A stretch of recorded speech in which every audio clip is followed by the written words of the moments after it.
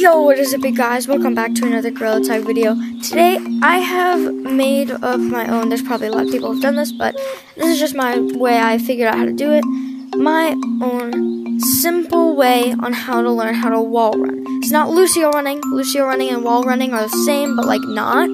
It doesn't really make any sense, but like they're different slightly. So if you're looking how to Lucio run, then go to a different video. But for now, we're gonna learn how to wall run.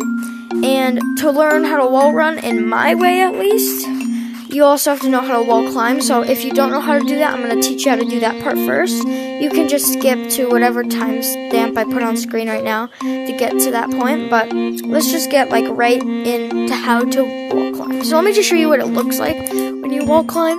It's supposed to look like this. More ideally, it's in corners like this one. But when you wall climb, here's kind of the motion you want to do. So you want to like, say it's on that part, you want to go like this. And to show you that in action, you can see I put my hand and then I like kind of turn with it. And then to wall climb, or no, wall run, what I like to do is I like to go to this position once I'm wall climbing, turn and just start going. And then if I want to go back, I just kind of turn and just start going that way. So I'll show an example of that really quick. So let me just show you that. So I like to go like this. Oh, kind of messed it up, but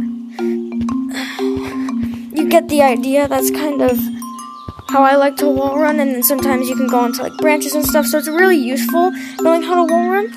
And basically how you do that kind of is, say I'm wall climbing, I turn and I start pushing off the wall like this. You don't want to push, you want to like do it up and forward at the same time. So like that.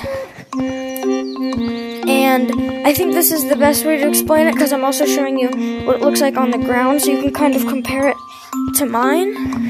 So that's why I think I can have the right to call it like really simple. But yeah, that's how you wall run in Gorilla Tag. I'll show a few more examples. So I'm starting slow, like this. You can even go to slippery walls if I want to. Real quick.